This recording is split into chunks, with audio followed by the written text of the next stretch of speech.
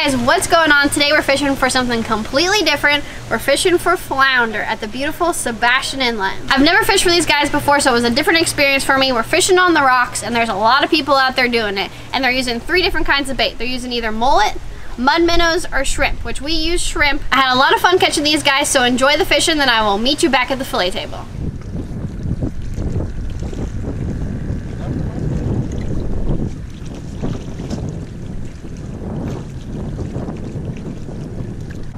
Oh baby, I can't feel my hands.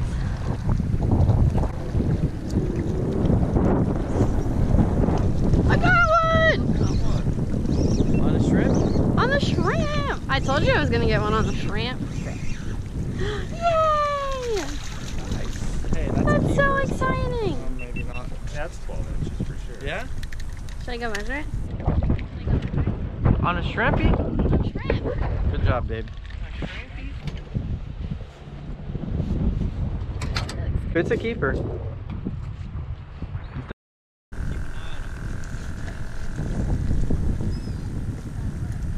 Ow.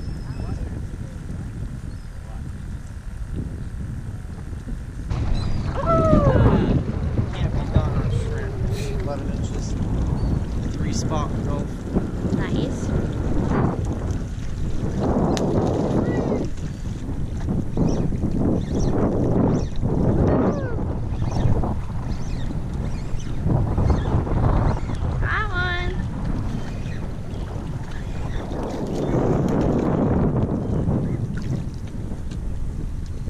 They're all like the same little size. Is it a southern or a gulf? He's got the 3 dark spots on him. Come back. Southern or gulf. 3 dots. So that 1, 2, 3. So it's a gulf flounder. They don't get as big. No wonder he's so small.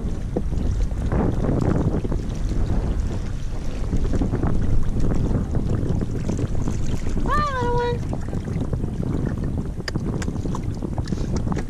Look at him just sitting under the rocks. This is why you get stuck. Go, little one. There he goes. Well, Vic, that's number 2 for me on shrimp. And 0. Oh, I got 1. On shrimp? Oh no, 0 on shrimp for me. I told her that it couldn't be done and she got it done. Everyone's over here hating, saying you can't catch them on shrimp.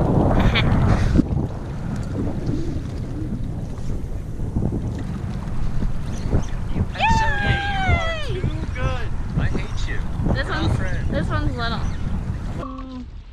That's number 4. Maybe it's the gold hooks.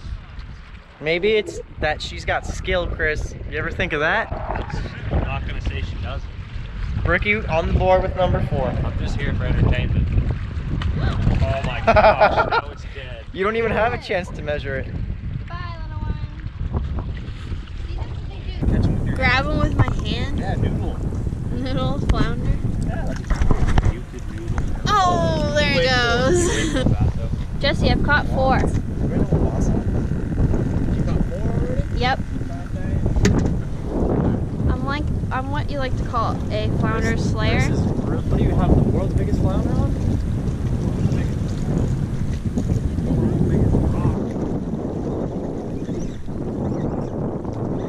I got one, Vic.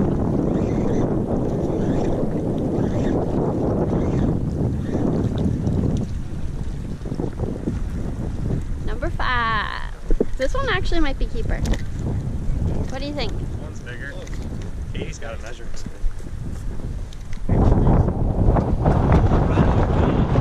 Oh, he's like almost 13. There you go. Good job. Woo! Yeah. Marker lights are backup lights. Yeah, we're keeper number 2. Good job. Thank you. Well, boys, we're eating flounder tonight. That one ate while I was reeling it in. Yeah. Alright, so we are done flounder fishing, but I just want to say one thing before we go out on the jetty and hopefully catch redfish and snook because it's blowing like 25 and we have a cold front, so hopefully the redfish are out there. Yeah, they should be fired up. You see Victor and I wearing these all the time in our videos. We wear them on our face to protect us from the sun and also to protect us from the cold because wind burn on your face absolutely sucks. And you're probably not wearing a scarf in Florida. And I like to wear it on my neck, keeps my neck nice and warm. It's kind of like, it basically kind of is like a scarf. And the biggest thing is just to keep the wind out of your face too. Yeah, but anyways, so these are from Southern Fin, which they're doing right now is you can get a free buff as long as you pay for shipping, and that link will be down in the description. They're awesome, we absolutely love them, and they are great Christmas stocking stuffers. If you guys are interested in that, again, they will be linked down in the description. And I will see you out on the jetty. So These freaking bluefish.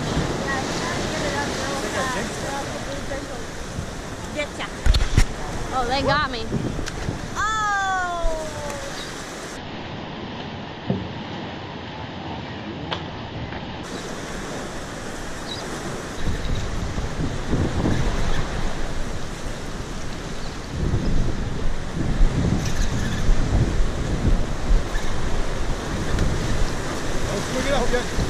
Okay. Hit or miss. You can get through the bluefish. Yeah.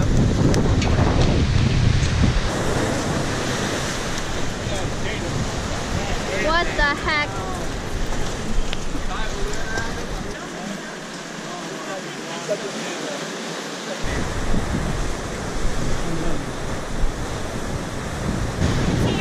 They're not even giving me the satisfaction of catching them. Yeah. They just want to ruin my life. Like, I don't mind catching you, but don't do this to me. You know what I mean?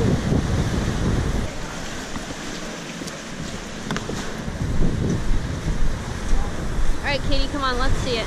Let's do this thing. Let's show these boys how to fish, right? Double up, let's go. This is our walk. This is the golden hour right here. This is our cat Jesse, walk. you just watch, okay? Walk of shame. Yeah, you're not gonna catch some bluefish. You guys are like Mary's cooking. They don't eat yours, they're eating mine. Oh, there's What? What? Yeah! oh! No! Oh, heartbreaker. Sometimes you just gotta get up. I'm telling you.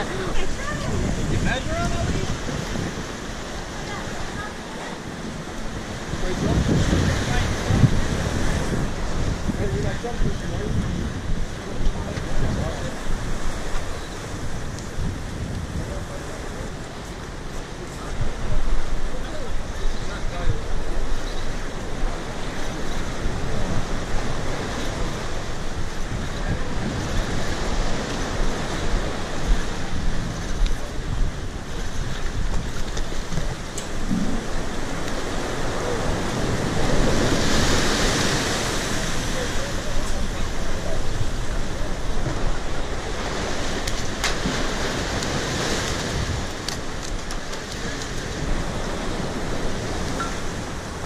Awesome.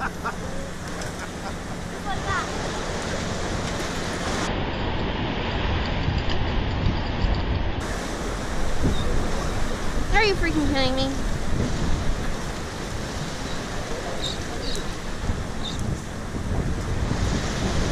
Caught the one bluefish that was out there. No giving up. You have to get these fish. Hey, I swung and missed twice. Actually, I give it a really, really good try. I don't think I ever stopped fishing. I didn't even lose one. I didn't even have a bite. Alright guys, so we flounder fished all morning and I caught 5, Victor caught 3. Yes.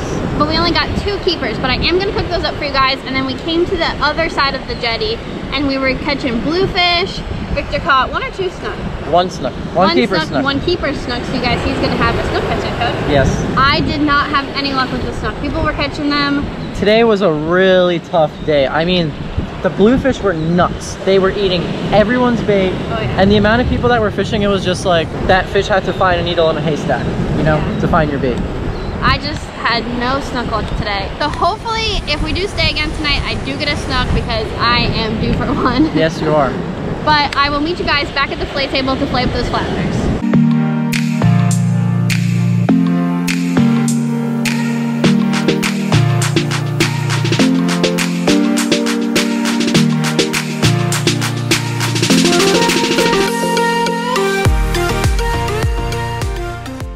So we are are back home at the fillet table, and the last thing you saw of me was complaining about how I didn't really catch anything, but update, I did catch a snook. I ended up catching a 37-inch snook just at sunset, so I didn't get it on film, but here's a photo of it.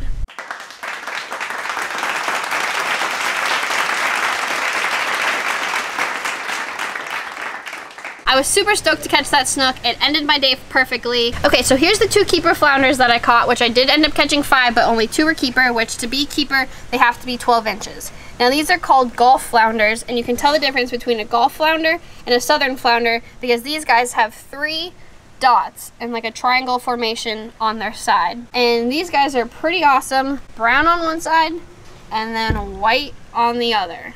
Super cool fish. They blend in really well with the bottom, and they can actually eat really big baits. So they might be small fish, but they got a big mouth that they just ambush prey, and they also got a big stomach in there. I've never filleted a flounder before. I'm guessing they're not going to be the easiest thing. My friend Katie gave me a little advice though on filleting it. Start from the white side. I'm going to start by making a cut by the head. The head meat kind of goes all the way up to here. And then their stomach is right here. You can feel it. It's nice and soft. So I'm gonna cut around like this to connect my cuts. And you can see the backbone here. I'm gonna make a cut down the backbone to separate it, which you're gonna end up getting 4 fillets off this flounder. I'm going to slowly take my knife and separate the meat from the bones.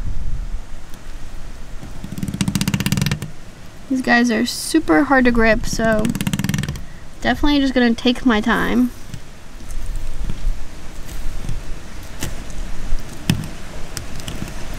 Wow, really good.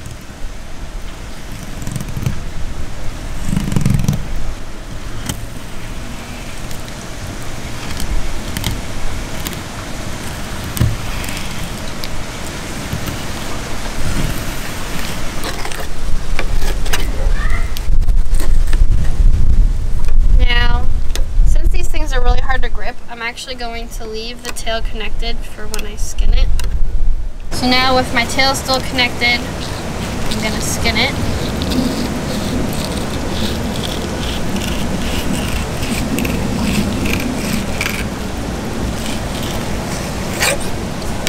Awesome. There we go.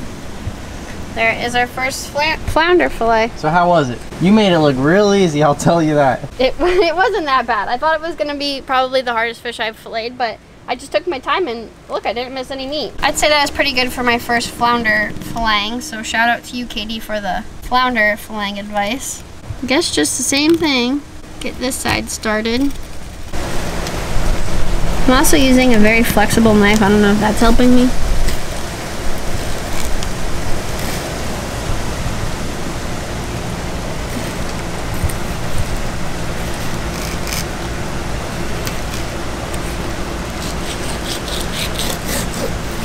There we go. Not too shabby. Same thing, because that worked well. Gonna leave the tail connected. There is our second part of the fillet. What do you think, Vic? I think that you could write a book on flounder filleting. I'll tell you what, that is probably the best flounder fillet I've seen in person. And you made me look like a chump from my flounder filleting video. Nice and easy. Okay. Now supposedly this side has more meat and is easier than the other side, but we'll see about that. Starting with my head cut again, going around the stomach area, which you can distinguish because it's nice and soft. Make my cut down the backbone again. Just gonna do the same thing like the other side, just slowly separating the meat from the bones. Oh yeah, there's definitely a better chunk of meat on this side. It's thicker.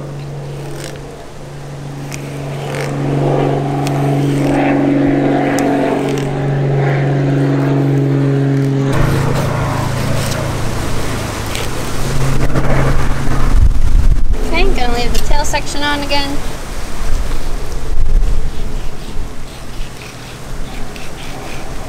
Yeah, there's definitely a thicker piece on the brown side compared to the white side.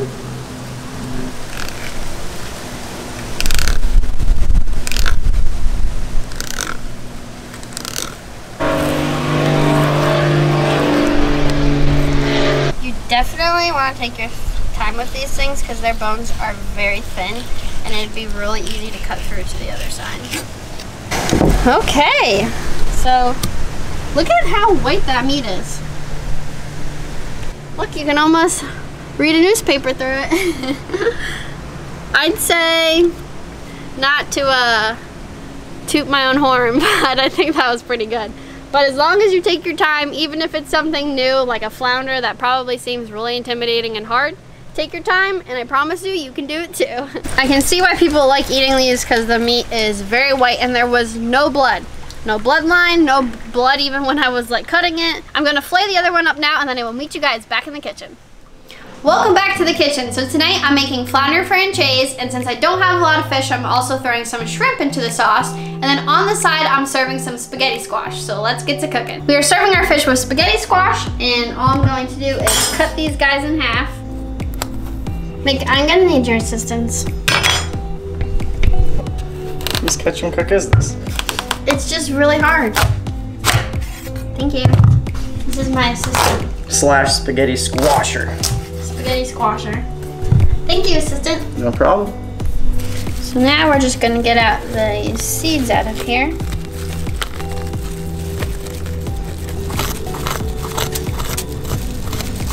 Now that we got our squashes cleaned out, I'm going to put some olive oil into them.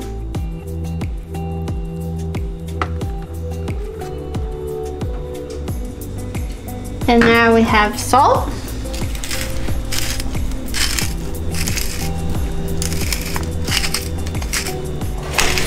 Fresh ground pepper. And then to cook them, you're gonna flip them over like this. All right, and now they're ready for the oven. I have my oven set on 400 degrees. Put those in and set my timer for 40 minutes. So definitely get these started first. Oh, let's season our fish. We got some salt and pepper. We're just gonna do a little salt, pepper, flip them over. Salt and pepper the other side. Now we got some flour. I want a nice layer of flour.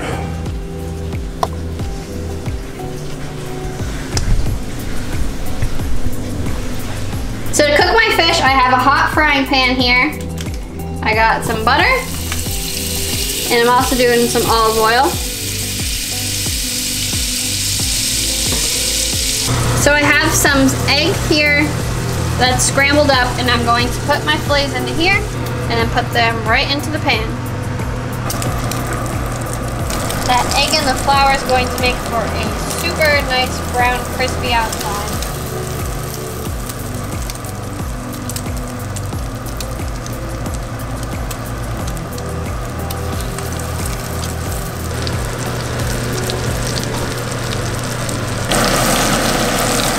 Time for the flip.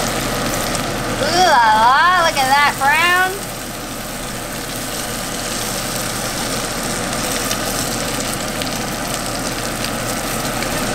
Oh baby, what do you think? Oh yeah.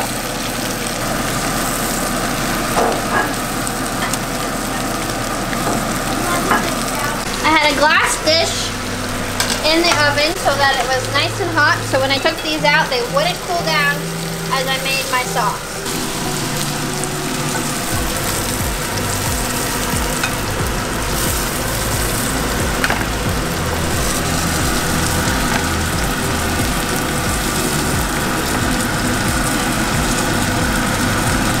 Now I'm going to deglaze my pan with some white wine.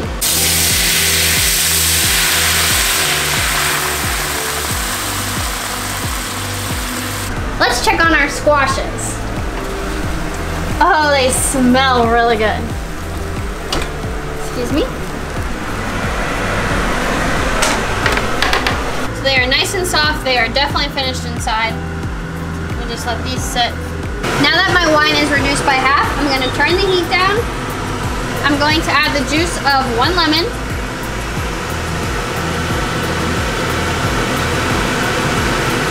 This is a really juicy lemon. Okay, well that lemon was very juicy, so I'm actually only going to do half of it. And make sure you get any seeds out that might have gone in there. Don't want any seeds. Now we're going to add the other half of the butter that we didn't use earlier. Save some of that flour from when I breaded my fish, and I'm going to add it to this water and then add it into my sauce to thicken my sauce a little bit.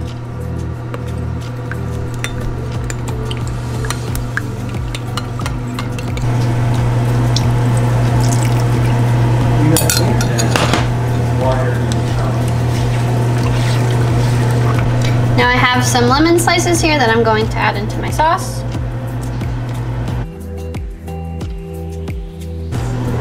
Have some parsley.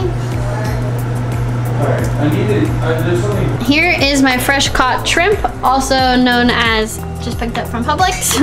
And they are already peeled and deveined because I was being very lazy. And I've just had these thrown out.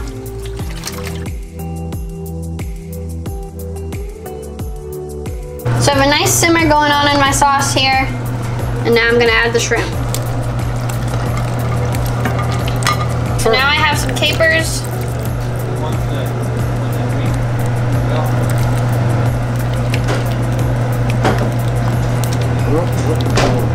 So now I'm going to take my fork to the squash and just take it apart, turn it into nice spaghetti. Once it's nice and cooked, it's really soft inside, nice and tender. Just kind of fluffing it up, and then you can serve it in the skin like a little bowl. If you guys have never tried spaghetti squash, I definitely recommend trying it. It's unlike anything, and honestly, it does taste like spaghetti. And it's a much healthier option.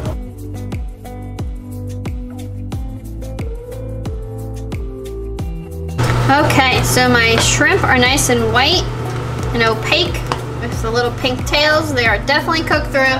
Even though these were cooked so long ago, they're still nice and hot because I used that hot pan from the oven.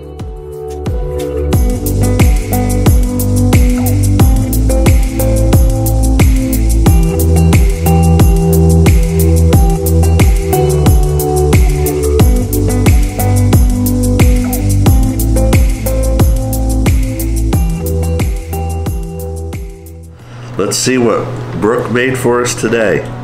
We got flounder francese, right? Yep. Flounder francese.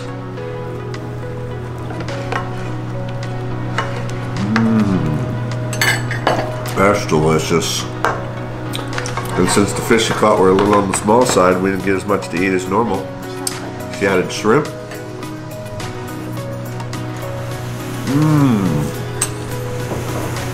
Wow, delicious also.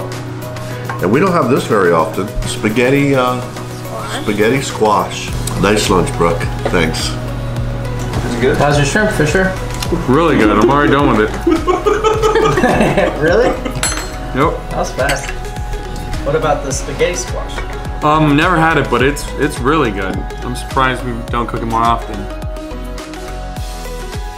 So this is my first time having spaghetti squash. I've heard about it, but Brooke was adventurous and made it for us today. And I think you guys can tell I liked it. I scraped every little bit out of there. It was delicious. Really delicious and simple. How'd you like it, Mom? I really enjoyed this. I too cleaned my squash out. The shrimps were really good. The fish was awesome. It may have been as good as I ever had it. The francese? Yeah, it was really awesome. Francese is one of my mom's #1 favorite fish dish. So when Brooke and I went to Sebastian, she whooped me on the flounder fishing, and I really wish I brought home some keepers because I think flounder are probably my top 5 favorite fish. Really good, flaky yet firm, just perfect. Just the fact that they're so flat, just perfect little fillets on your dinner plate. Very good fish. Welcome back to the kitchen. So tonight I'm doing